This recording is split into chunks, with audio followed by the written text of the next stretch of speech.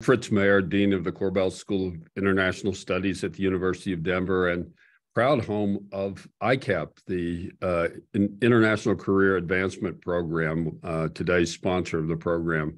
ICAP has for 25 years helped promote greater diversity in foreign affairs and now has more than 700 alumni who've taken part in its annual programs in Aspen, Colorado. Today's program could hardly be more timely. You know, for many years, the United States, for all our failings at home and abroad, represented for many around the world a model that could be emulated, a model of diversity and tolerance and equity and justice and democracy and shared prosperity. Whether true or not, at least the image was there. And it enabled the U.S. in many ways to be an effective voice advocating for those values in international affairs. Political scientists called it soft power. Well, today, probably our soft power is much diminished if it still exists at all. And there are a lot of factors involved there, but perhaps among them is the global salience of our domestic failings, dysfunction of our politics, the manufactured controversy over Black Lives Matter and critical race theory in the 1619 Project, and a host of other things, gun violence, enduring disparities, health disparities, wealth gap, and more.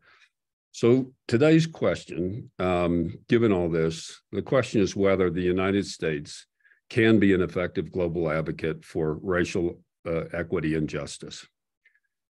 With me to discuss this question is a fabulous panel, distinguished group. And let me introduce them quickly, and then we'll get to our conversation. Margaret Wong, ICAP alum, 2003, is the president and CEO of the Southern Poverty Law Center. An advocate for human rights and racial justice for nearly 3 decades, Margaret has championed social justice and human dignity, advocating for an end to discrimination and oppression in all its forms. Prior to the Southern Poverty Law Center, she served as executive director of Amnesty International USA, where she was responsible for leading campaigns to protect the human rights of migrants and refugees, torture survivors, gun violence victims, activists and protesters around the globe. Margaret holds a Master of International Affairs from Columbia University and a Bachelor of Science in Foreign Service from Georgetown University. Welcome, Margaret. Darren Johnson, ICAP 2010, is Associate Professor of Law at Howard University School of Law and Director of the Master of Laws program there, where he teaches international law, human rights, and national security courses.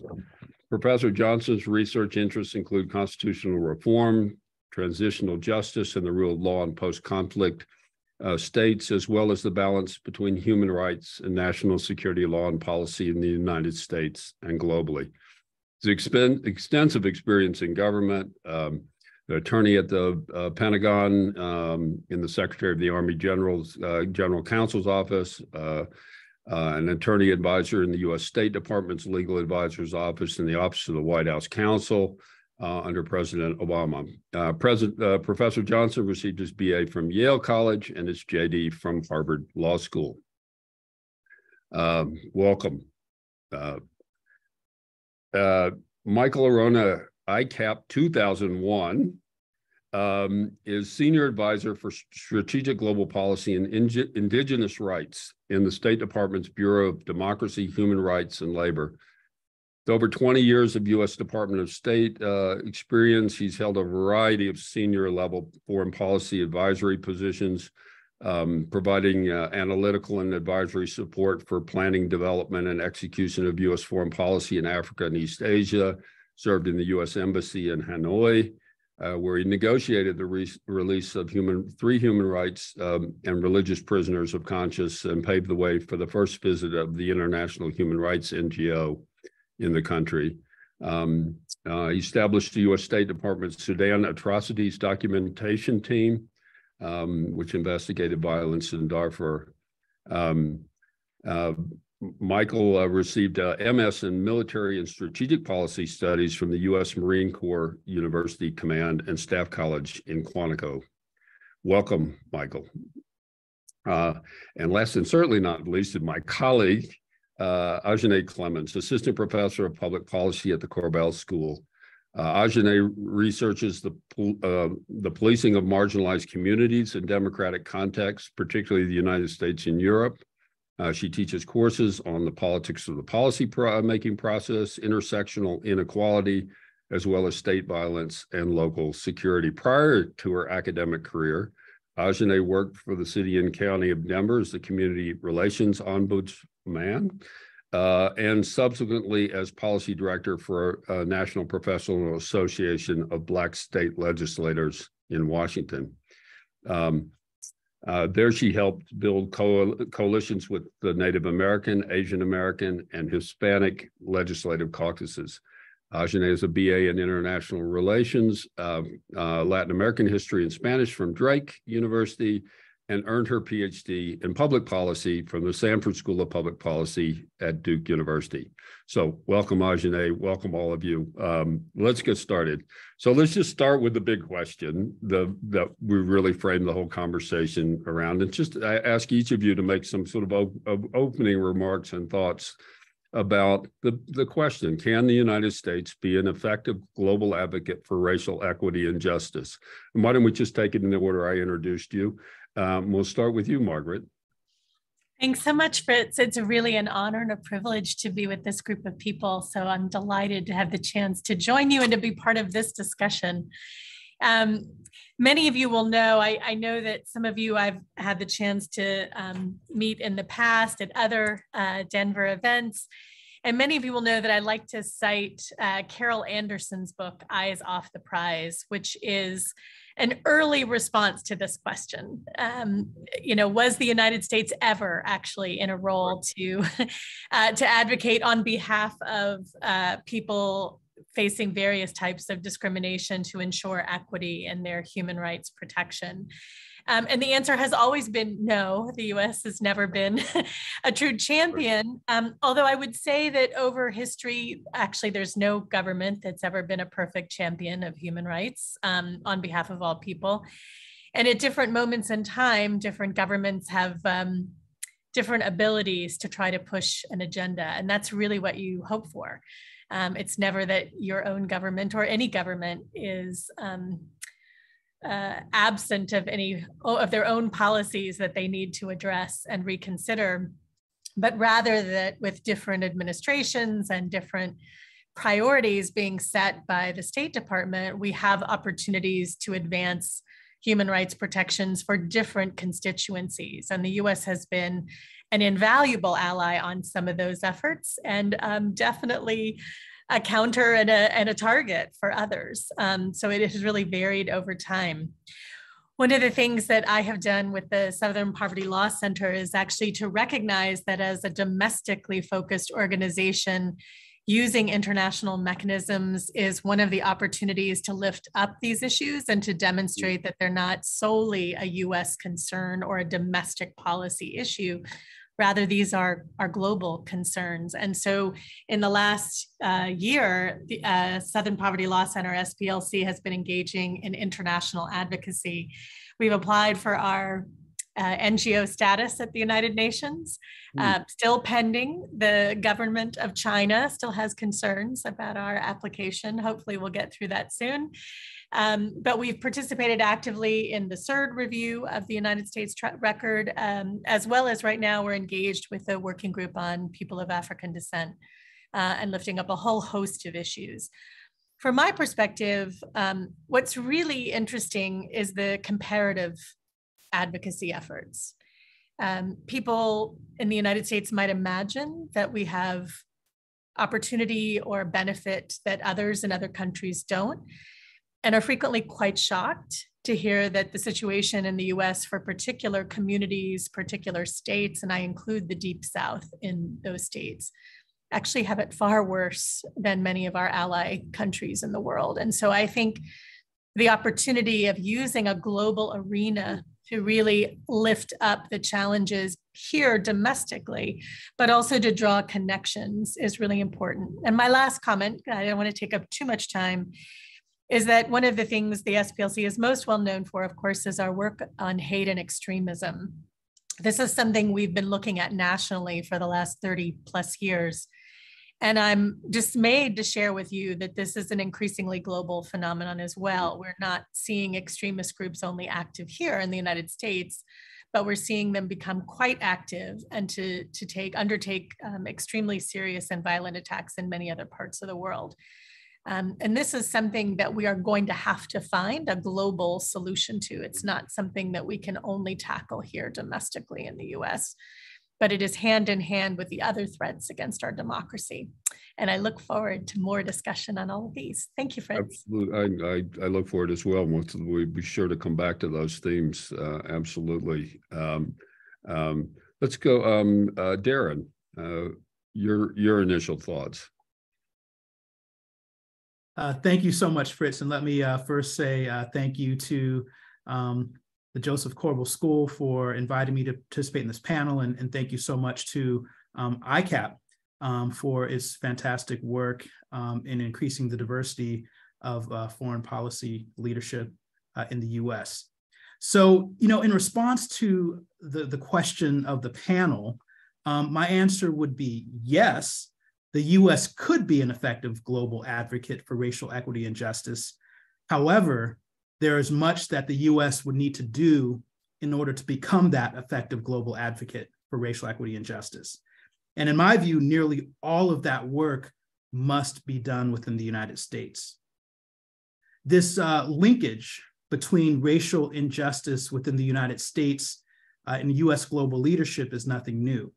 If we look back at the mid-20th century during the Cold War and the Civil Rights Movement, racial injustice in the United States undermined US global leadership and the United States' ability to achieve its geopolitical objectives.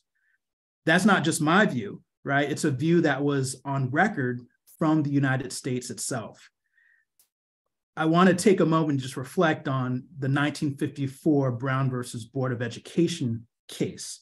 Right. In that case, the US State Department filed an amicus brief with the Supreme Court of the United States, and that brief was in favor of desegregation. Right. The State Department cited the impediment that racial segregation was having in the State Department's ability to achieve US geopolitical objectives, including, right, at that time, persuading newly decolonizing states to align themselves with the United States and Western democracies rather than with the Eastern Bloc. The United States, as many will recall, was being savaged in Russian propaganda globally for the rampant lynchings, beatings, racial discrimination, and the all-around horrific treatment of African Americans and other minority communities. So the State Department argued in its amicus brief to the United States Supreme Court that the court must eliminate racial segregation in order for the United States to persuasively champion our form of liberal democracy in the world. So as we all know, the Supreme Court did find racial segregation in this particular case in the school system to be unconstitutional. And legal scholar Derek Bell, who was seen by many, right, as the godfather of critical race theory, he referred to this decision by the Supreme Court as reflecting something called interest convergence, right? And so in Bell's view, the interest of African Americans in achieving racial equality in the United States converged with the interest of US institutional elites, and that resulted in a civil rights advance for African Americans and other communities. So I would argue that the same trends that we saw during the mid-20th century apply to our domestic and global conversation around racial equity and justice today, right? Right now, we've experienced for the past decade a mass political movement for racial justice in the United States in the form of Black Lives Matter, which in many ways became a global protest movement following the killing of George Floyd. And right now, the United States is engaged in a geopolitical debate to persuade states around the world to continue to align themselves with liberal democracies rather than authoritarianism.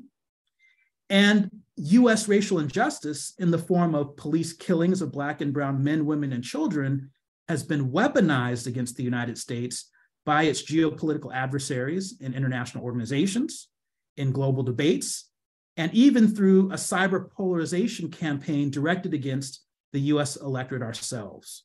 So in my view, the current moment is ripe for intentional interest convergence. The US must become an effective global advocate for racial equity and justice by dedicating serious, sustained effort to addressing racial inequity and justice at home. This is not only in the United States geopolitical interests, it is most importantly in the human rights interests of our diverse American citizenry. Thank you, Darren. Well, a lot. We're gonna have. We probably need 2 hours now.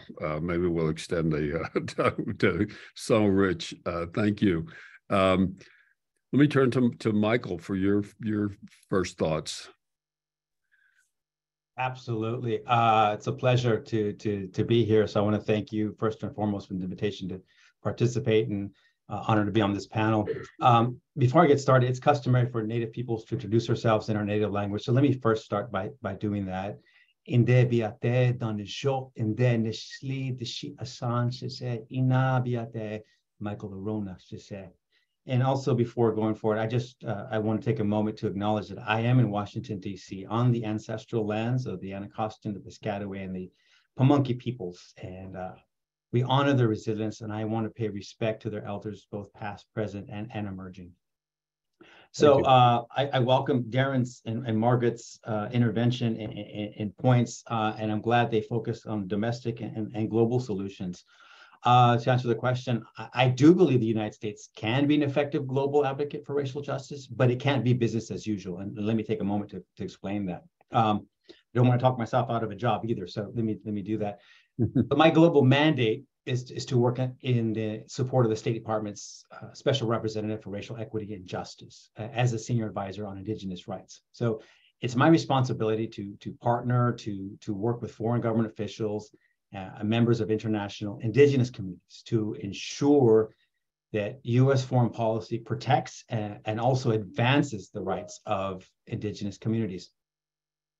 Not, and let me say this again, underscore this, not because we have solved these challenges here at home in the United States, but rather, as my two colleagues have stated, but rather because we recognize that these are global challenges that require coordinated and sustained global solutions.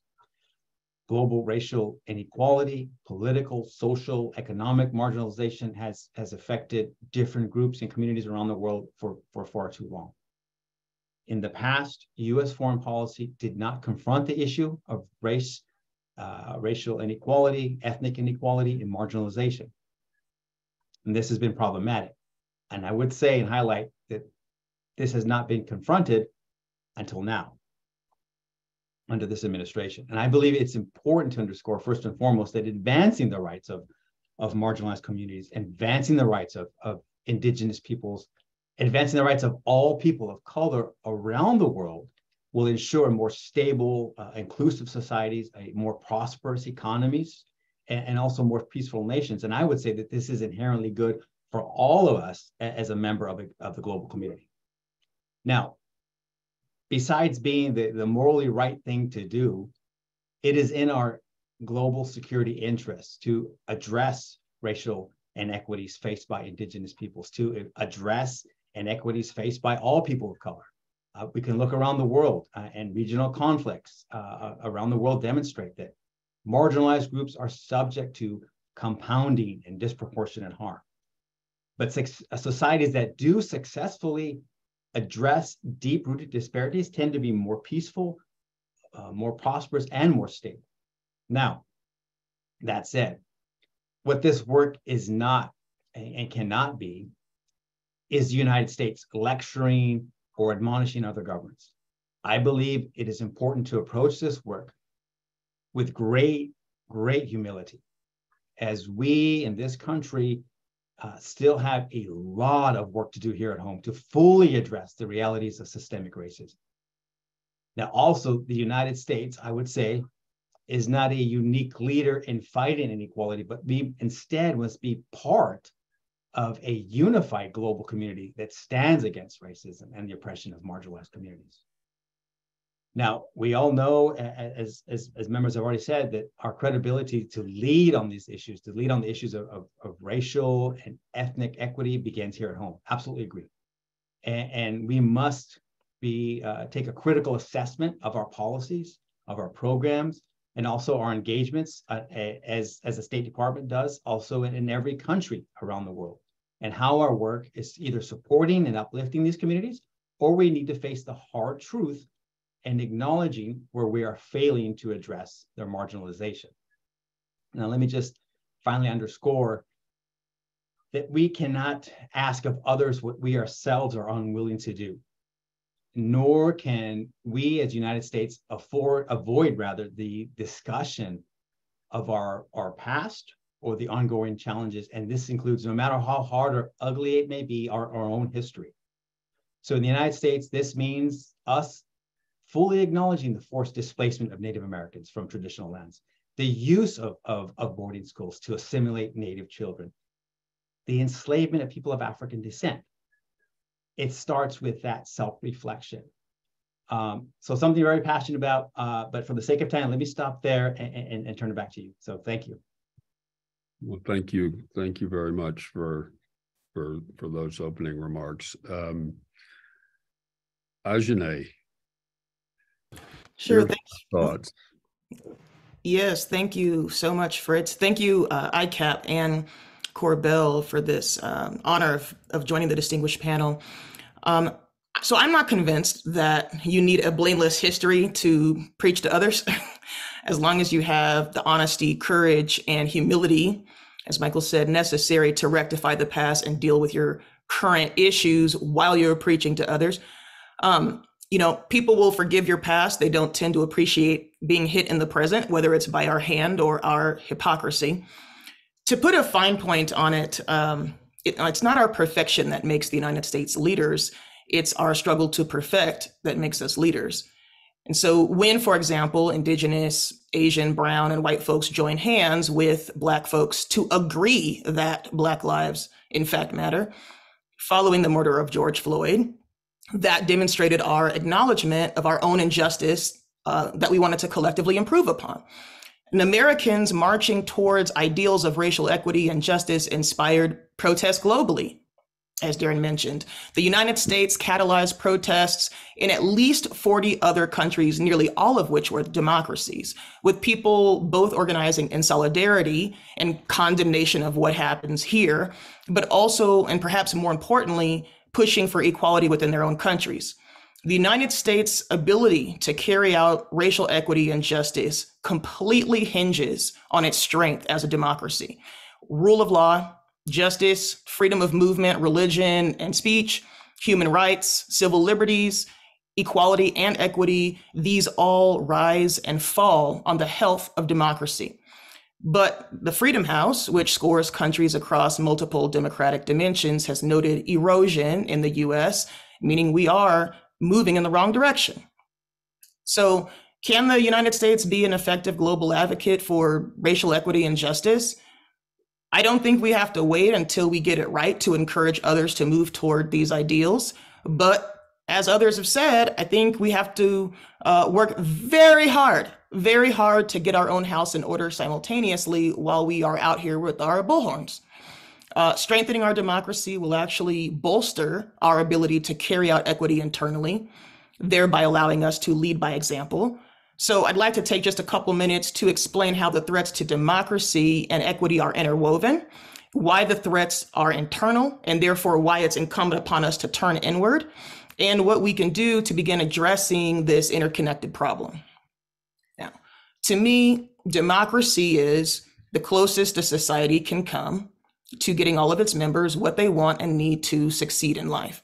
The challenge is that people disagree on what's needed to succeed, how much people should pay, who should pay, and the solutions for getting there.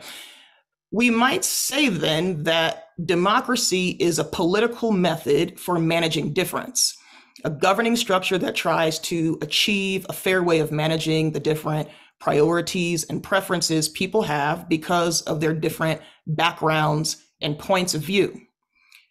In democracies, as we know, there are competing ideas advanced by various groups, often opposing one another, but with each group vying for control to carry out their agenda, there is this tendency to convert difference, which is normal and expected and even healthy, into cause for division.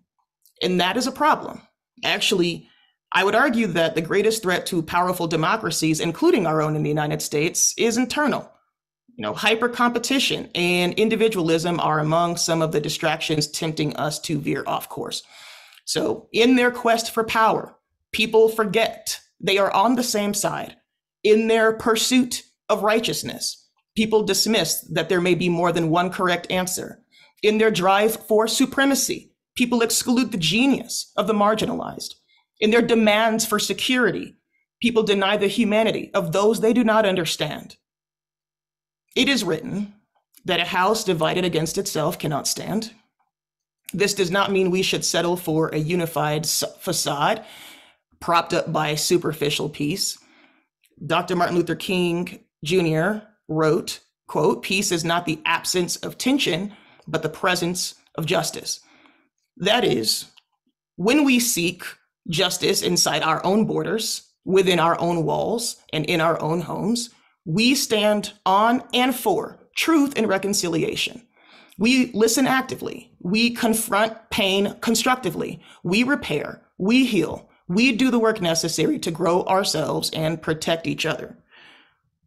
For if we stop caring for each other as a collective, if we withdraw our faith in one another, then our society will fail to be in relationship. Why does this matter, you might ask? Democracies are a particularly fragile form of government in that they rely on cooperation. Democracies rely on trust, on faith, on hope, on belief. And forces like cynicism, hatred, and indifference are especially corrosive. This means that every resident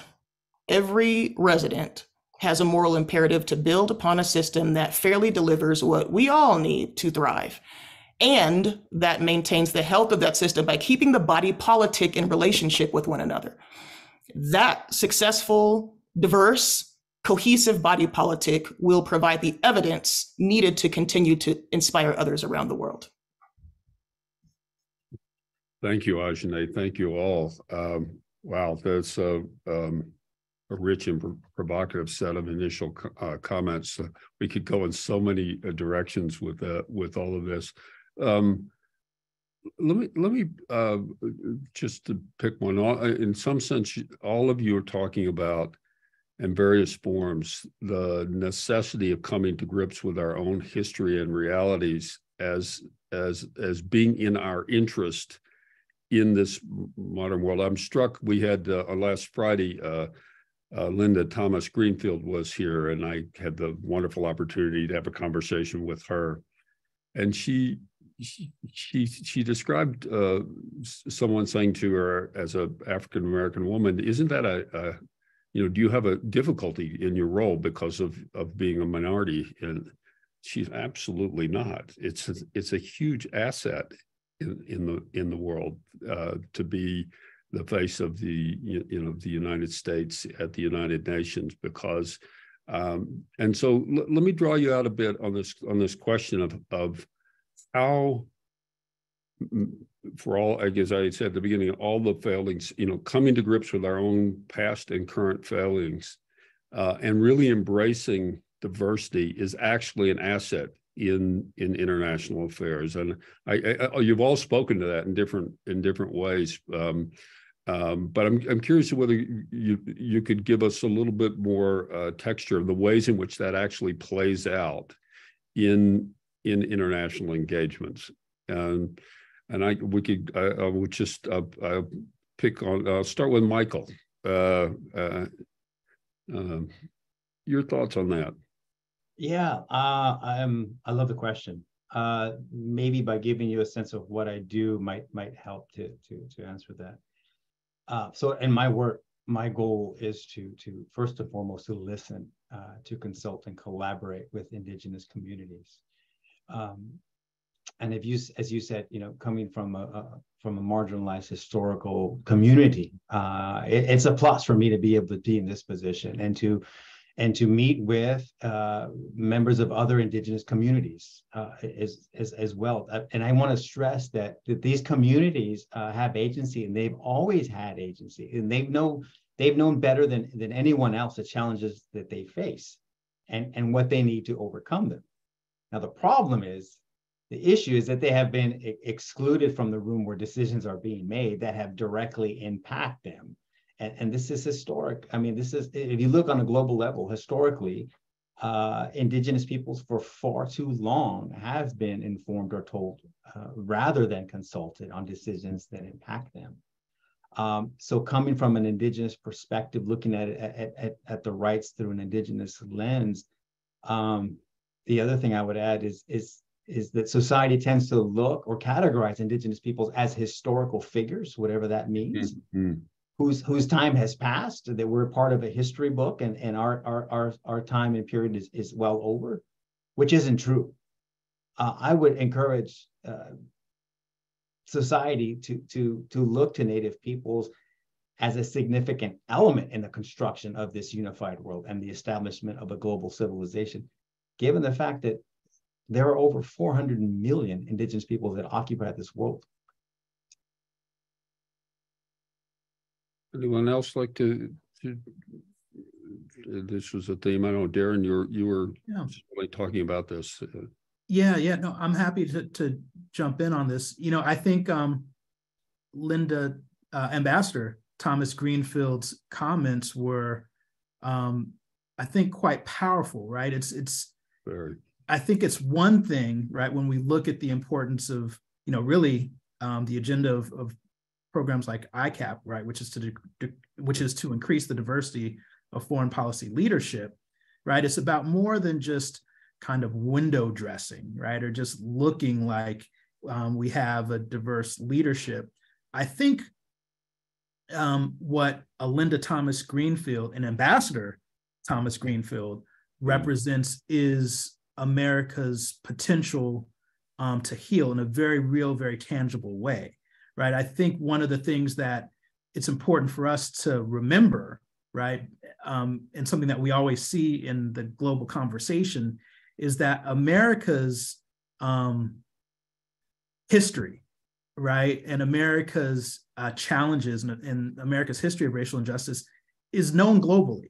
Right. I'm always amazed in my travels and conversations. Not a secret. Yeah, it's not a secret, right? It's folks know what has taken place in the United States, and they know what is continuing to take place in the United States in very detailed, intimate ways. And so what I think an Ambassador Thomas Greenfield and a diverse leadership represents is the potential, right, for the United States to heal. But that's just the beginning of the conversation, right? Folks are also, at the same time they see an Ambassador Thomas Greenfield, they're still seeing these videos, social media videos, day in and day out, showing folks being killed, right? The Ralph Yarls who knock on the wrong door and are shot, or the Tyrese Nichols.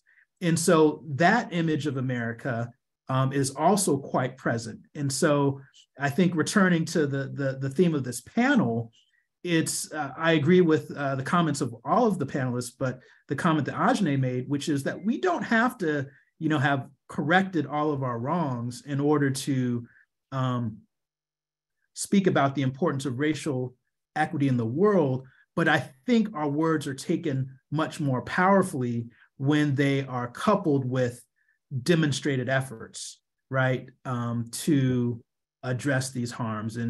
And I think that's what we need to grapple with right now, because that history, our present of racial injustice, our adversaries, our near peer adversaries, right, have no problem whatsoever bringing them up and powerfully when necessary to undermine the United States. And so, I think our goal should be, not only because it's the right thing, but because it's also an effective thing. Let's nip that in the bud and say, yeah, but wait a second. we also are actively working to address these ongoing ills. Yeah. Margaret, you started with that, but in almost so the mirror image thing, which is your mission is very, of course, all of our missions is worrying about and doing what we can to advance justice in this country. But you're sort of making the same point. The world is watching us. And that's helpful to you in the efforts from where you sit right now. Absolutely, Fritz. I will note, I agree with you, Darren. I love running into folks on international travels who took inspiration from the civil rights movement, who will quote Dr. King or Malcolm X or another civil rights leader and talk about how meaningful it has been for them to learn about the US experience. And yet these same people are so surprised that the structural inequities here in the United States are still so significant and vast and cover so many different parts of our work. I think in many ways, the Black Lives Matter movement was necessary to remind people that while we did successfully win the vote, theoretically, for all people in the country in the 1960s, that so much has not changed. And certainly on Indigenous rights issues, as Michael has alluded to already, there has been very little recognition of either the history or the impact of the treatment of Indigenous peoples in this country. So lots of work to do. Let me just lift up, because Ajane's point about democracy being key to helping to resolve some of these issues. One of the biggest challenges we have right now is that people have not fully realized the threat to democracy, and particularly the threat to voting rights. I think the assumption is we now have voting rights for everyone. And yet, if you look at state legislature after state legislature in the Deep South, where I am, you have seen just in this last session, legislative session this year, an extraordinary attack on democracy. Whether it is Mississippi, where the super white majority legislature has literally taken democratic authority away from the voters of Jackson, the capital of the state, where 80% of the population is Black, and they've now given the authority over that part of the state to a white appointed leadership and a white appointed police force. What happened in Tennessee that I was glued to my television and my Twitter feed trying to follow what was happening, but the decision to expel 2 young Black legislators because they joined their constituents in calling for action by the state legislature was, again, extraordinary and marked in its racism, because only the 2 of them were expelled, not the 3rd woman who participated, who was white. And then, of course, you have what just happened in Georgia, which is the state legislature, the white the supermajority white legislature in Georgia has now appointed a committee to oversee DAs in the state and to remove them from office if they're not happy with their political decisions, which is clearly intended to threaten A.D. Willis as she's contemplating charges against the former president. So these are steps that are being taken because we were successful in winning the vote in the 60s, but the win is not final and it's still under threat. And I think all of these demonstrate the significance of the right to vote and of retaining and protecting that right and defending it vehemently against these attacks that we have to do if we hope to successfully advance a racial equity agenda anywhere in the country, not just in these states. But we keep seeing that the South introduces the terrible bills and then they get adopted everywhere else in the country. So we need to recognize the threats that are coming from the Deep South and being spread across the country. And I think that's at the forefront for us, for sure. Thank you for that. Now, Ajane, I was going to, and Margaret set you up in a lot of ways. I'm going to draw you out on this. I love that you brought in democracy as a sort of core theme here, and a particular vision of what democracy and the extent to which our advocacy for democracy, our interest in promoting democracy internationally hinges on to a great extent on our success at home. And so I wonder if you say a bit more about it. As you well know, a lot of work going on here at the school about democracy. I think it's easy to forget or to look abroad at the rise of authoritarianism and sort of lament that without as careful an examination of the issues that I know you alluded to and spend time thinking about. So maybe I could draw you out just a bit more on that connection. Oh, sure. I mean, there are so many dimensions that are under threat. I mean, and Margaret did a great job of covering, we have, freedom of religion being rolled back. And in some ways, I mean, you have two sides of the same coin with when folks are talking about freedom of speech, right, then people kind of pivot to freedom of religion. But then when Muslims want to assert their freedom of religion, they will pivot to matters of security and national security. When we talk about life, then preborn life is the focus, but then we'll pivot and we'll talk about responsibility, personal responsibility after those lives are born. So we are just like inconsistent in how we represent those values, but also as we're talking about free speech, as we're talking about cancel culture, as we're talking about the importance of life and how much we should cherish that, we sort of switch gears to roll that back on a state legislative scale, state by state at the same time. So that's where this from civil liberties to religious liberties to freedom of literally movement, the ability to deliver the pizza to somebody, and get paid without losing your life and being shot at in the driveway or at the door. Freedom of movement, the ability to pick up and move into another neighborhood and not be accosted by folks who live there, demanding proof that you belong there. So all these basic things that, people imagine when they say this is a free country don't apply to all kinds of folks on a daily basis.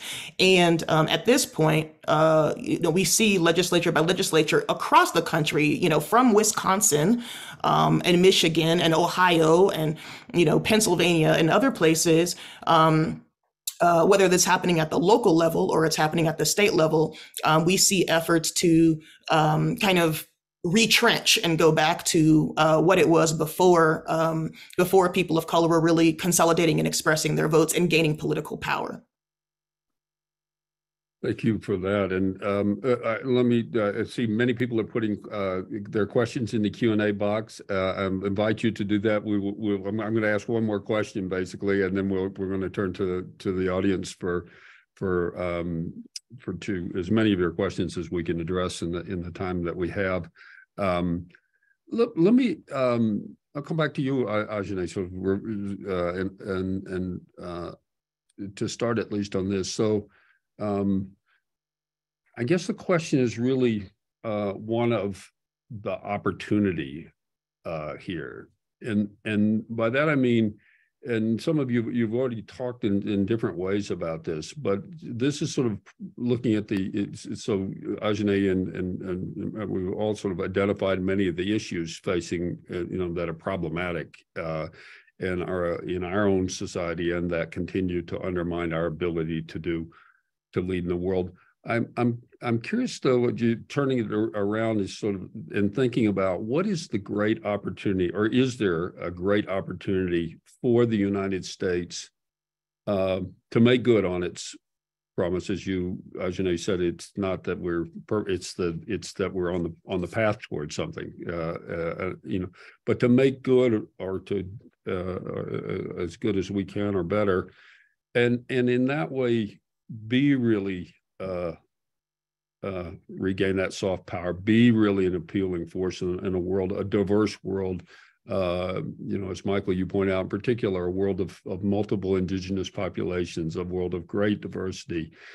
is there is that the sort of affirmative vision of what we're talking about is the great opportunity at this point, where I think in the United States we feel that we're losing credibility, losing influence in the world, is to seize that opportunity to be more of the model we perhaps have imagined, some of us have liked to imagine we were, but to be more in that space. So I don't know how you would react to that. I'll start with you, Ajane, because you were enumerating some of the, the very, very real issues that, that face our polity at the moment.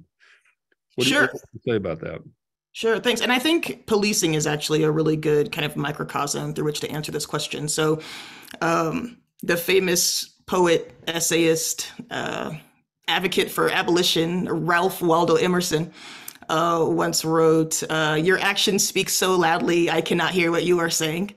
And of course, our shorthand for that is actions speak louder than words. But over time, one time in my own research, I went to a neighborhood that was experiencing great tensions between the police and the community. And in my interview with this young man, I asked him, are there any values, morals, ethics, or standards you think are important for police to have? And he told me, quote, "You would think police would have some decent values. I mean, they probably got some values when they go home, but you don't get to turn your values on and off.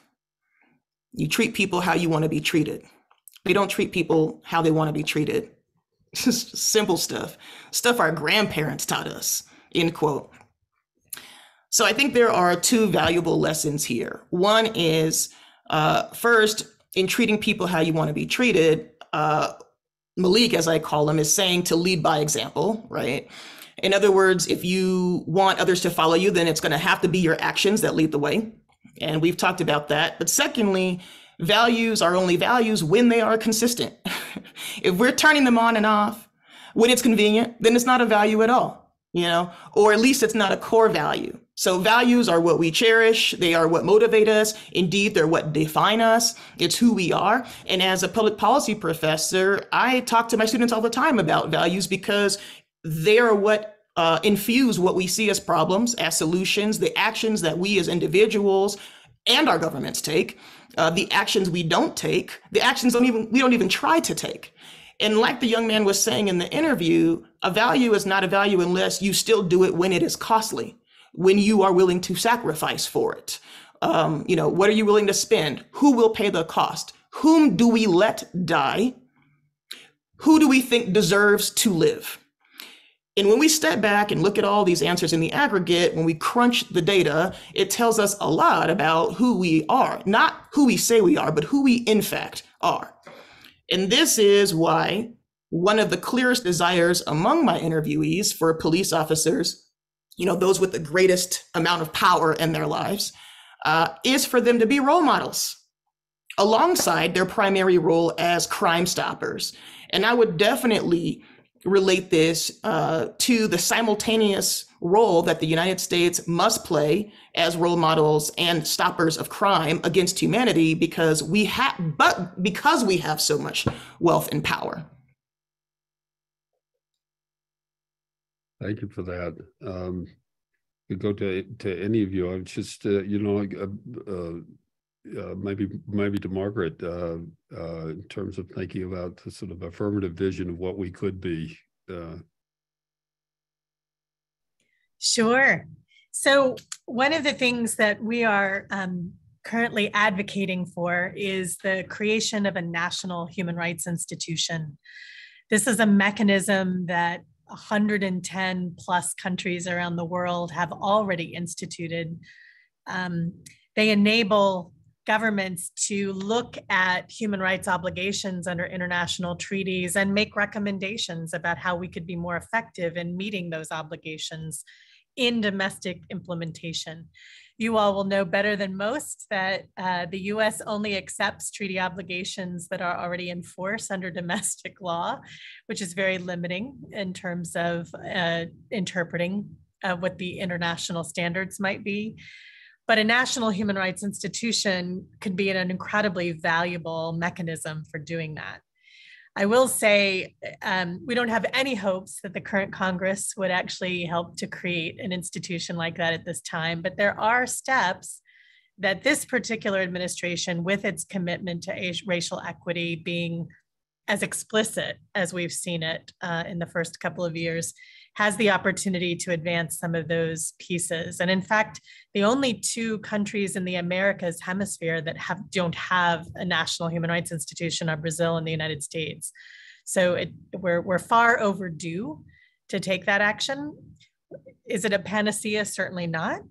But it would give us another mechanism with some opportunity to actually hold domestic agencies to account. That's our biggest challenge. We're thrilled about the office that Michael is part of now at State Department, but it's at the State Department. It's dealing with foreign policy. And we're all talking about the need to look at domestic policies with the same eye. And so that's what a national human rights institution could do. Oh, that's great. Very specific and promising avenue. Darren, let me turn to you. You gave us a wonderful historical perspective of this sort of enduring nature of these issues. As you think about this, kind of looking a bit more into the future, how would you tackle this?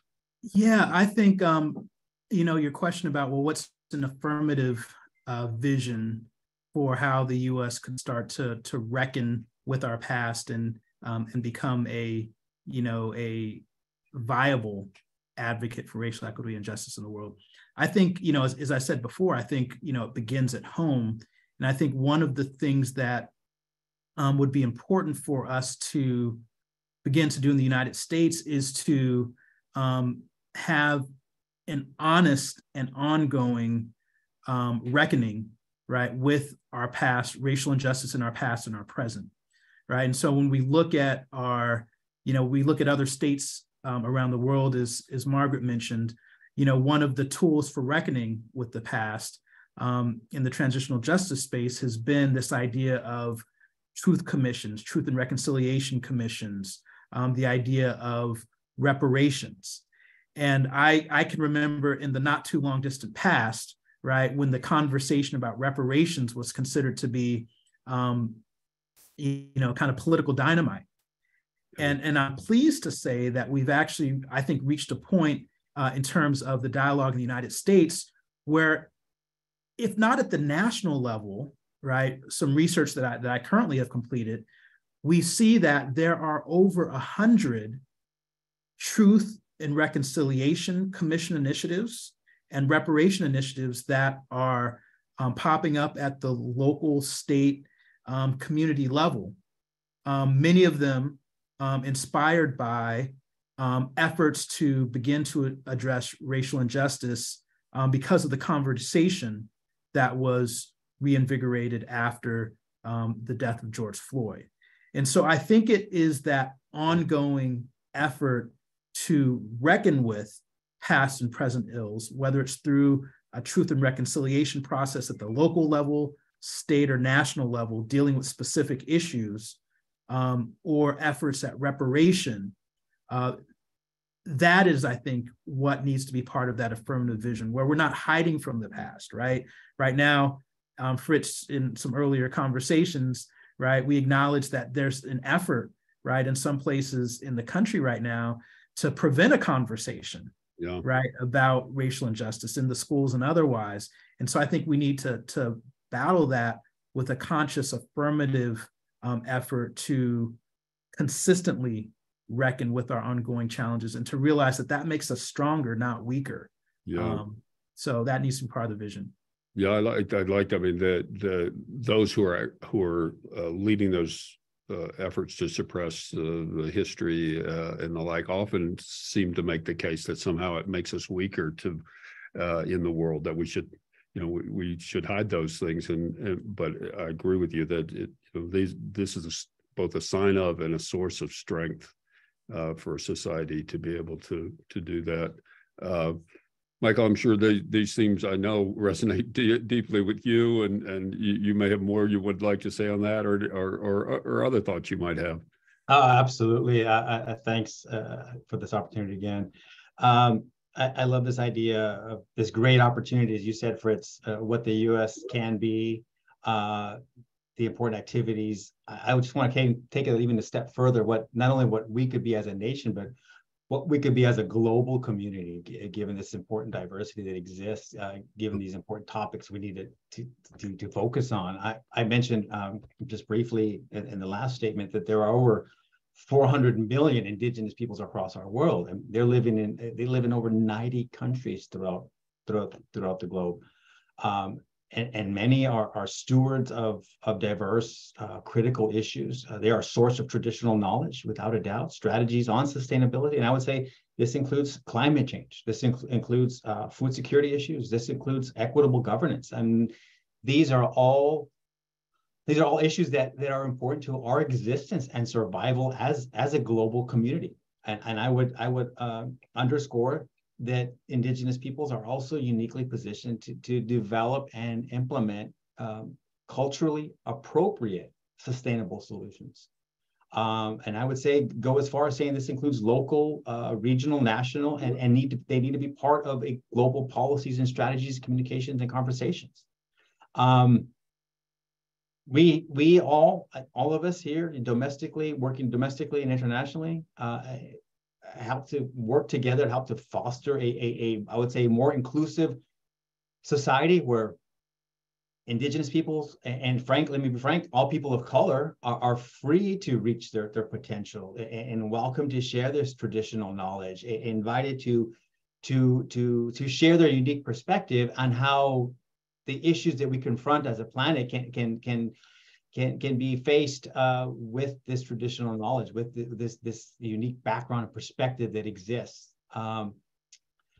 It's my personal belief that the transformation of society necessitates each and every one of us, and so not allowing for a diverse perspective of thought, a diverse perspective on just so many issues is going to hinder our own ability to achieve what we could achieve as a collective global society.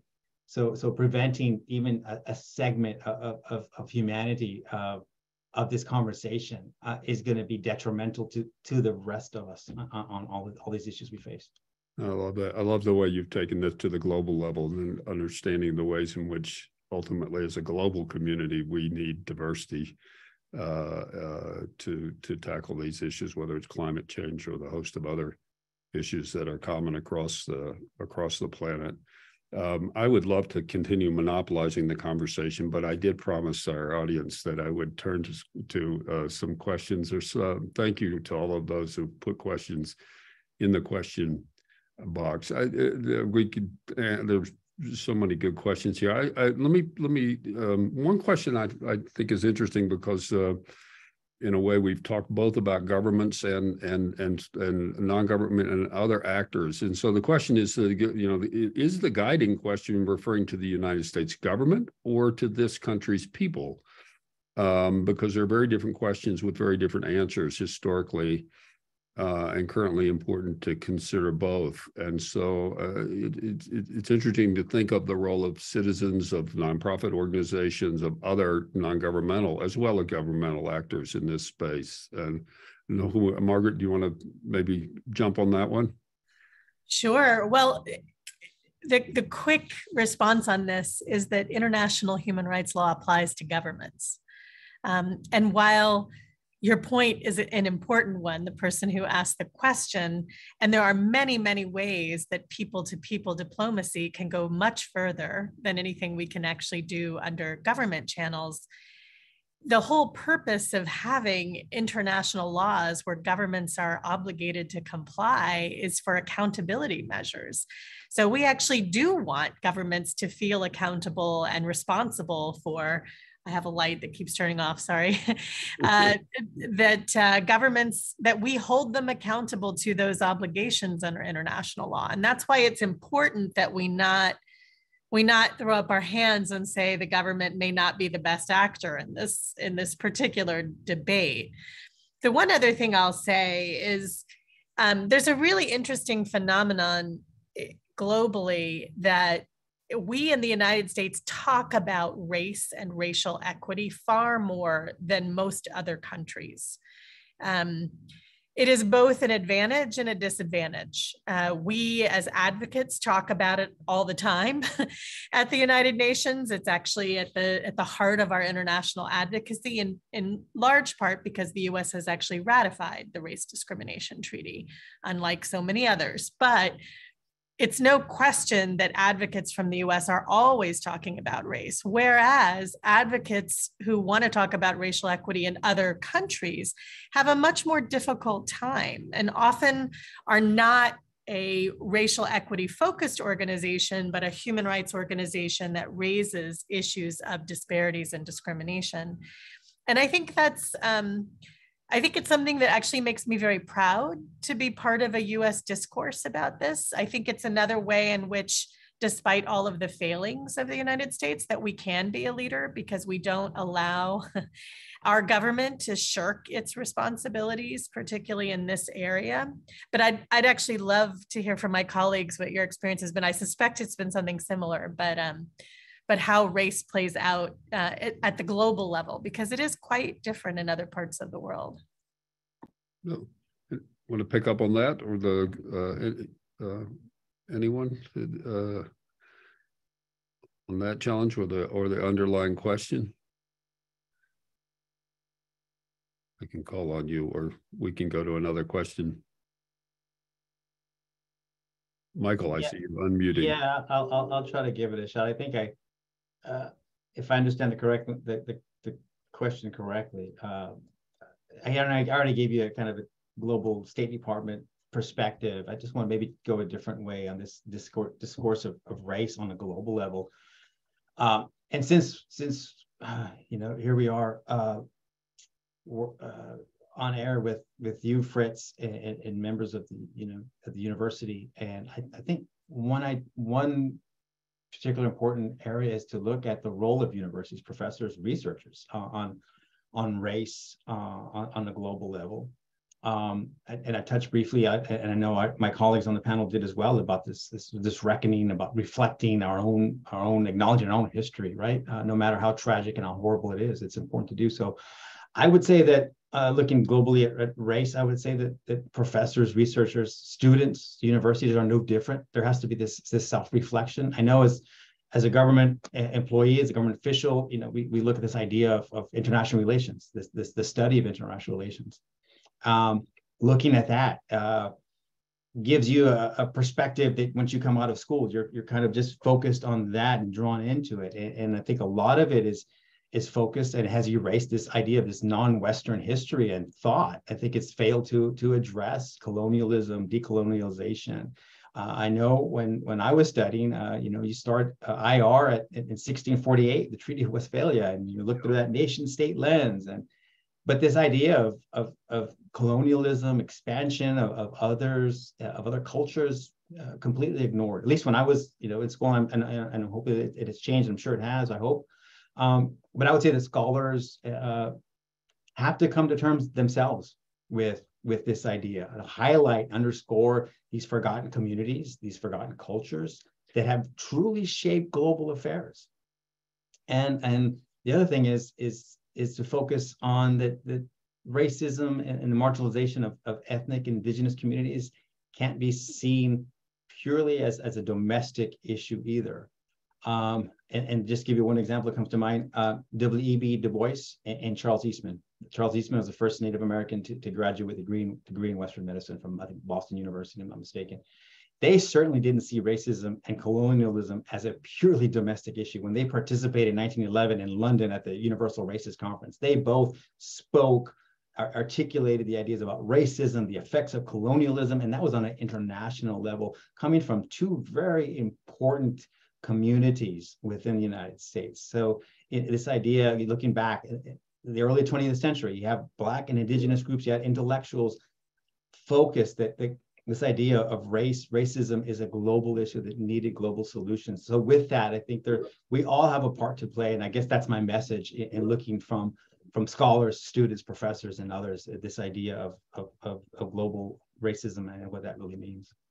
Thank you for that. Thank you for posing the challenge back to us. As it happens, we just have a project funded by Carnegie Corporation of New York to rethink education for international affairs, and very much along these lines, recognizing the frankly racist history of the profession and of the paradigms that have dominated it, and very much looking the themes you mentioned, understanding that racism is a global phenomenon, thinking about the legacy of colonialism and decolonizing, and really trying to challenge ourselves to think from first principles and anew about how we think about and teach about international affairs. So I'm going to come back. I'm going to draw you into this project, or frankly, all of you.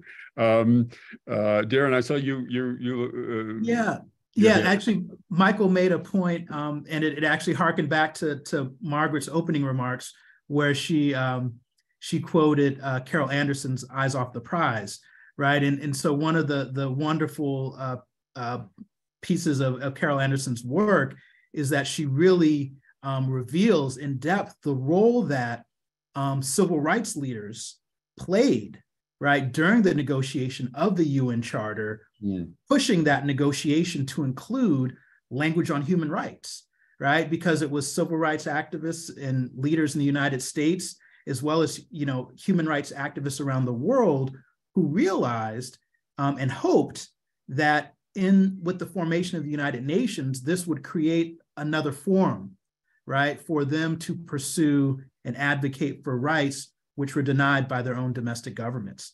And in many ways, we're in the same place today. Margaret, you mentioned the CERD, right? That, again, civil rights leaders, a former dean of my institution, C. Clyde Ferguson, right? Civil rights leader, and he understood, one of the main proponents of drafting the CERD, he understood that we also would need global tools to pressure states to do the right thing.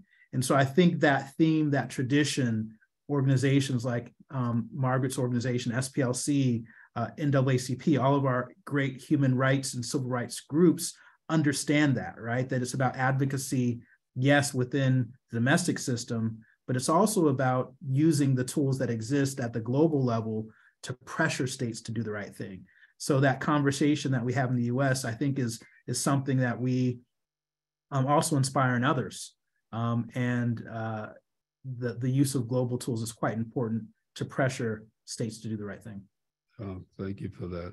And Ajane, let me give you a chance to comment on this as well. I know a lot of your work bears on this. So.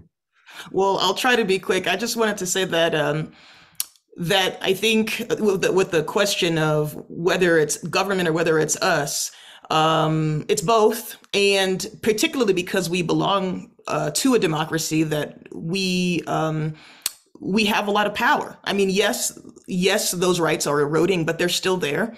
And to the extent that they're there, we do have the ability to pressure our government to do the right thing. And so there are certain tools, there are certain levers that can only be pulled at the government level. And so that needs to happen. But then we need to be doing our part as citizens, both to pressure our government, but also, frankly, to address our own role, on the domestic side. So we got to, kind of account for our personal talents and capacities, and then get in where we fit in, and make this a very personal journey, so that, we don't have the time and the energy to battle on all fronts. We don't want to burn out, but, really doing an honest assessment and seeing, okay, what can I do right now? And making this very personal to ourselves.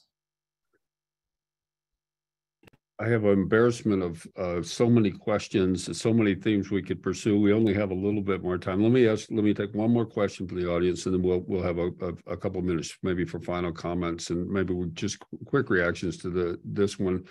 So the question is, what is it particularly about our democracy and domestic struggle that appears to allow for or potentially contribute to the apparent perpetual battle within our own culture, but standing upon that, how can we effectively lead the globe to address and assist equally complex issues within other cultures that are similarly situated or similarly nuanced, I think is the word here. What is it about our struggle that positions us to be helpful to others, both at maybe the global, but also as in this, at least in this question, within other countries. Thoughts on that?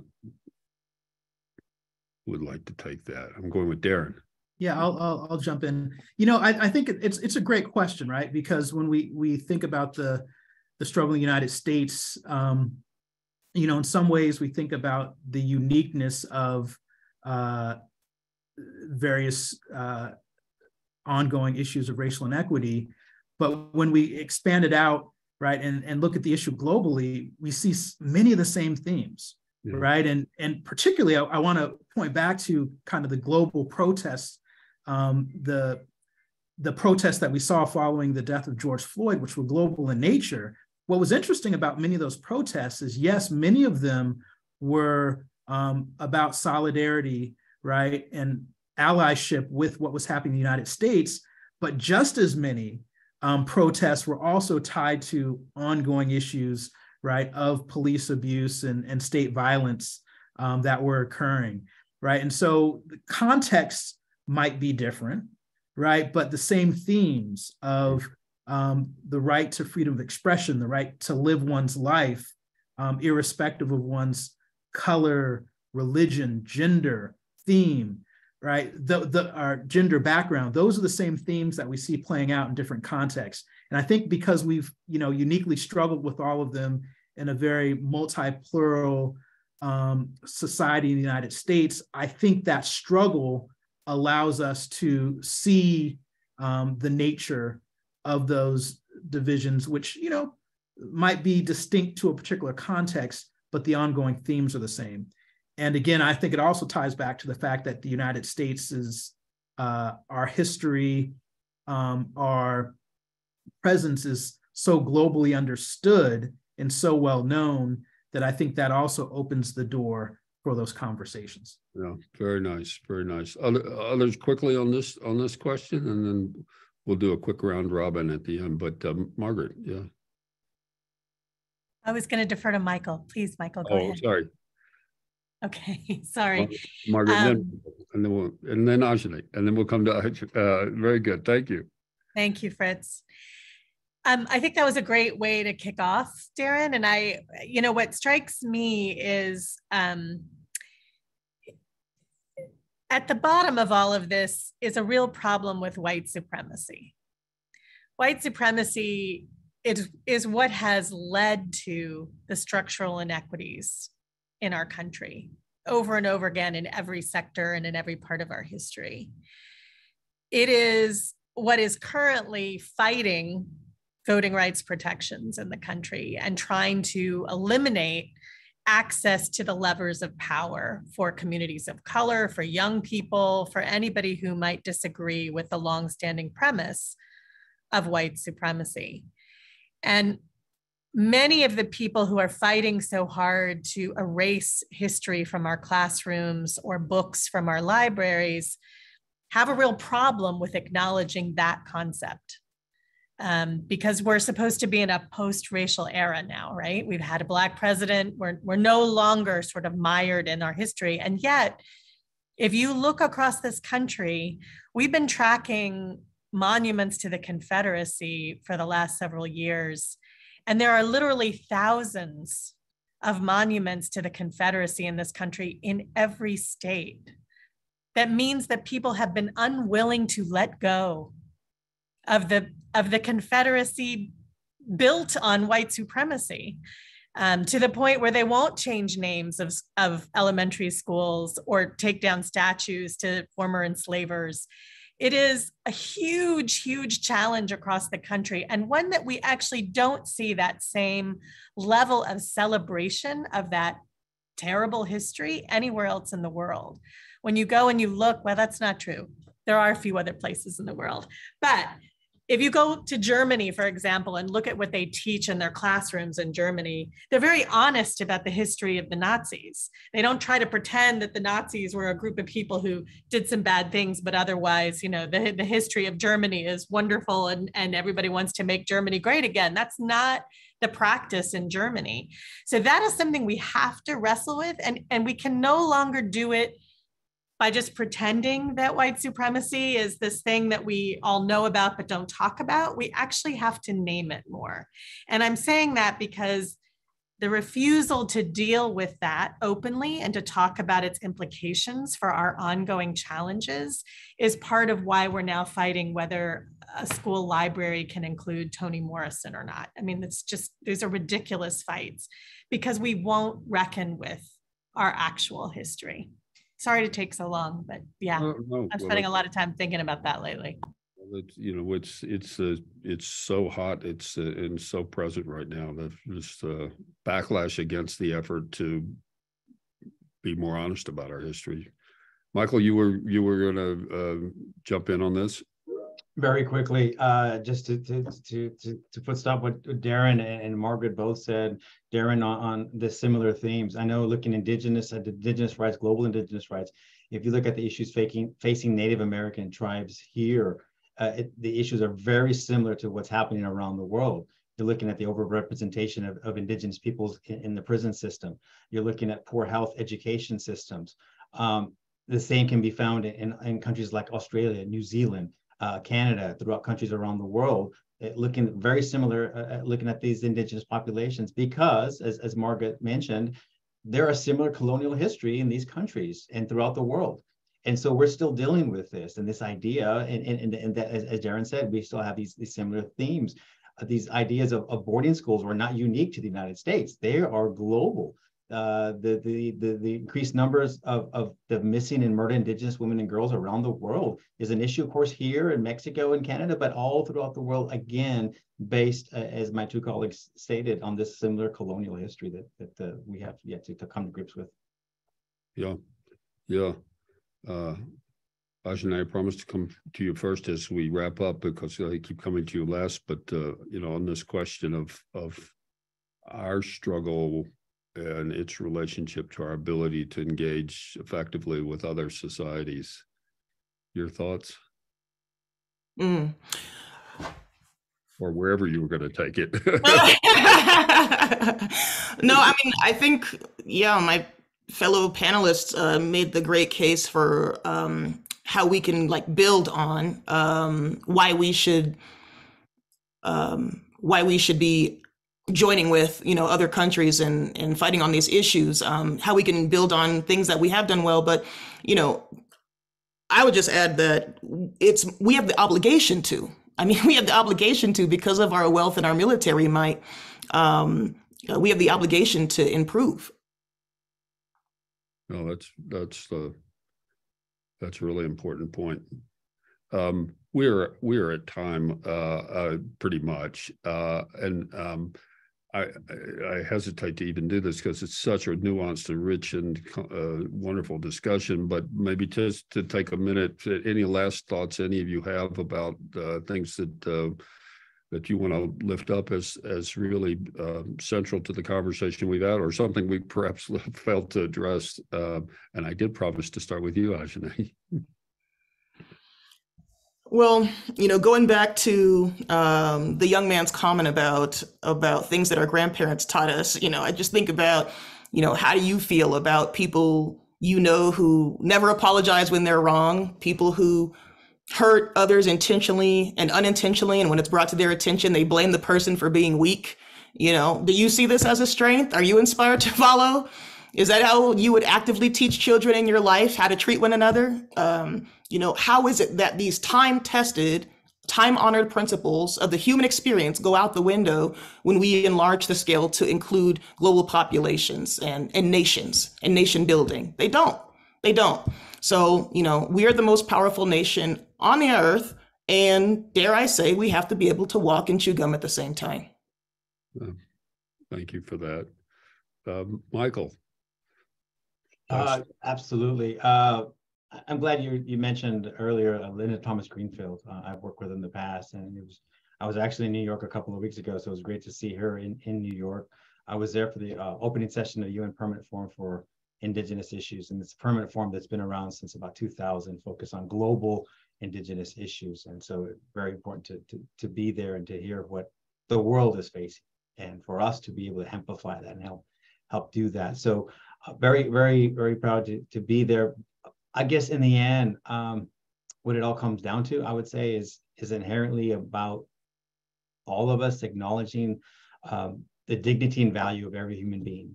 I know hearing what we're all facing, it can be overwhelming, can be daunting, can be discouraging at times, but I would say all of us listening here, all of us working towards these ends, whether it's a government official like me, members of civil society, as we touched on, students and professors, members of the private sector, all have an important role to play, so that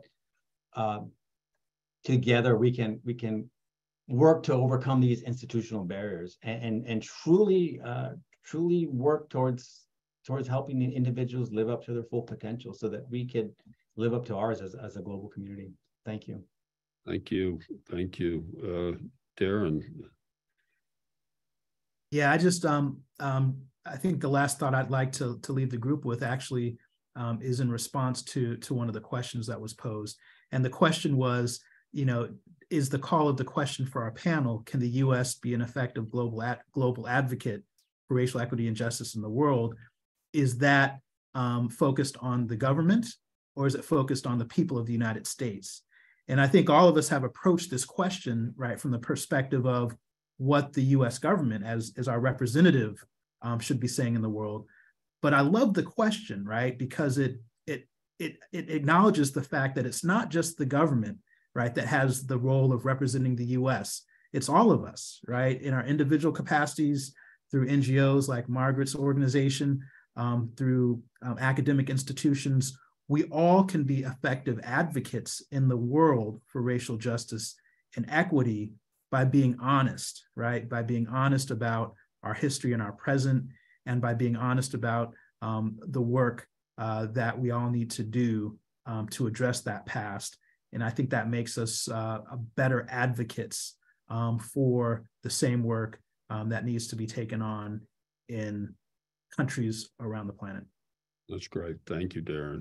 And Margaret, I guess you get the last word here. This has been a lot of fun. Thank you, Fritz. I agree. We could have kept going for quite a while longer. I love the comments from my colleagues on this last round. And I was thinking a little bit about the advocacy that we've done with the United Nations on behalf of the Southern Poverty Law Center, as well as with other nonprofits I've been part of.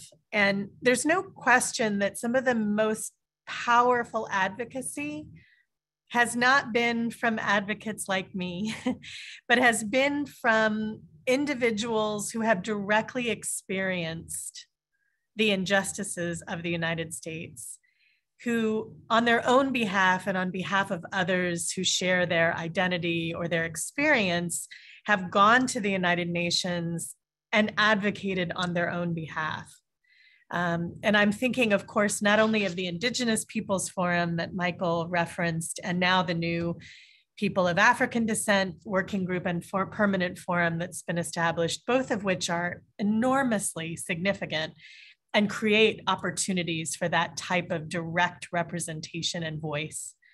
But even in treaty reporting and obligations, we brought two formerly incarcerated colleagues to Geneva who gave the testimony about what incarceration is like in the Deep South and how it has violated so many international standards. And there's just no question that hearing those voices in the room with the experts, they were the experts. There's nobody else in that room who could explain the way that they could what their experience was and what it meant for human rights. So I think the question is exactly right. And I think we have to be thinking more about how we use our democracy, as Anjanai has already called upon us to do, to better ensure that the voices of those directly affected actually are heard directly by those who get to make the decisions about how we move forward, whether that's within our own governments, whether that's at the global level. But I think that's a really powerful direction for our future. Well, thank you for that. Let me thank our audience for joining us today. Thank my gosh, all of you who participated in the conversation, all the panelists here. It's been a privilege to be part of the conversation. Thank you so much. Thank you to ICAP for its great work and its history and its legacy on display here. And with that, I wish you all a good rest of your day, and a conversation that we need to keep having. And beyond the conversation, obviously, we need to do things as well. So thank you all very, very much.